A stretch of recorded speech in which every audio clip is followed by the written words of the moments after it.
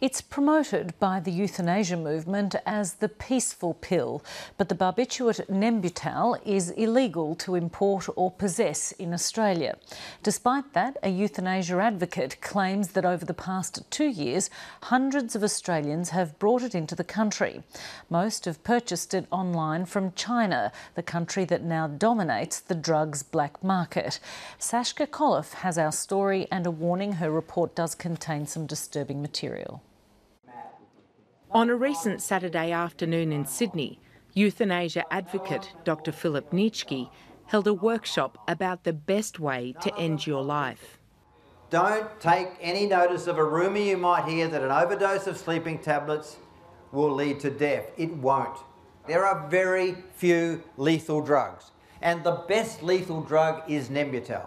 Nembutal is the euthanasia drug of choice. It's a lethal barbiturate, and within an hour of drinking it, you'll die. I've been with a lot of people who have died using this drug. It just seemed to get into a deeper and deeper sleep and then finally stop breathing. And for those watching, they see this as the most peaceful of deaths. It certainly looks to be. For those here today wishing to choose when and how to end their life, Nembutal seems an attractive option. Oh, it's the Rolls-Royce way of going.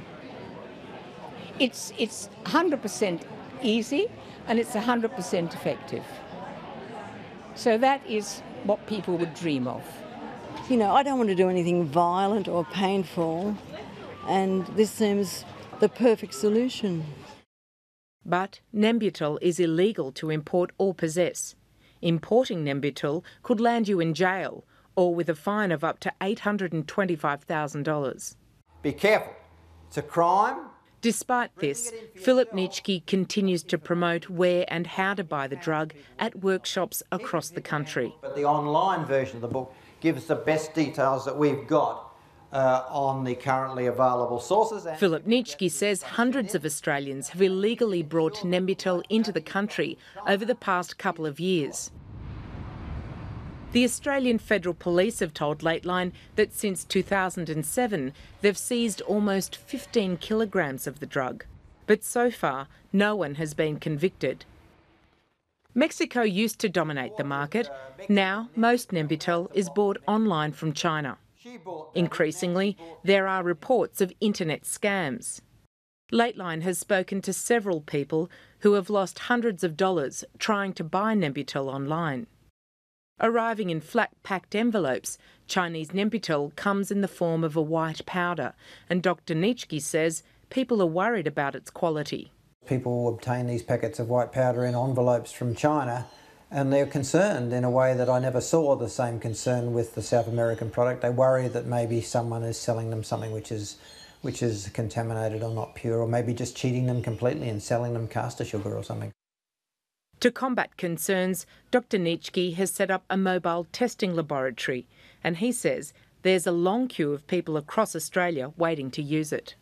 From what we can see, there's nothing to suggest that those people that are spending money, usually in the order of a few $100s to acquire this drug from China, are getting anything other than exactly what they want, that is, pure Nembutal.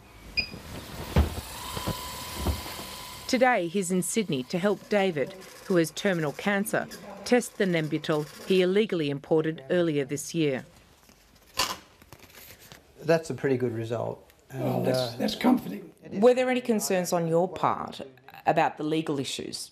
At 81 years of age, I don't think that crossed my mind. If they want to jail me, well, I just think that would be a very stupid action. David bought his Nembutal from a supplier listed in Dr Nitschke's book, The Peaceful Pill Handbook. The book is banned in Australia, but for $80 you can buy online access to the publication. So how hard was it to get it into Australia? Well, all I can say is that it arrived. I sent an email requesting a sample. I received a reply asking me to forward $360 and I duly arranged that, and 2 weeks later my package arrived through the mail. Well, this method of bag making is very simple. We've chosen a large size oven bag, mainly because that fits all size heads. Dr Nitschke's group also produces instructional videos for those considering euthanasia. In one tragic case, a young Sydney woman who was not terminally ill but suffering from depression accessed this information. She also attempted to buy Nembutal online but lost her money. In May, the 30-year-old committed suicide. Her family told Lateline, "The internet's a tool and has many good uses, but when vulnerable people can so easily get hold of information and videos that can do a great deal of harm, it can be devastating." Well, it's an age-old question about censorship. I can't guarantee where information is going to go to, but I don't think that's a good reason for stopping giving out information. Professor Ian Webster, chair of the government's Advisory Council on Suicide Prevention, disagrees.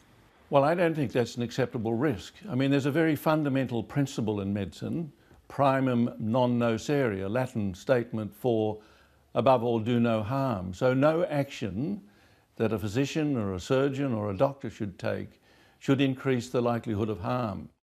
Philip Nitschke is currently facing 2 investigations by the Australian Health Practitioner Regulation Agency over claims he is not a fit and proper person to hold medical registration. But he says losing his licence won't stop his work. Well, I mean, in a practical sense, it would make very little difference because of the growing demand, if you like, by a growing or increasing number of elderly people who are demanding control over the end of their lives. It's a very difficult balance to strike. Overwhelmingly, I put my weight on preventing suicide and promoting suicide methods to elements of the population which are at high risk. But for people like David, knowing he now has a choice is a comfort.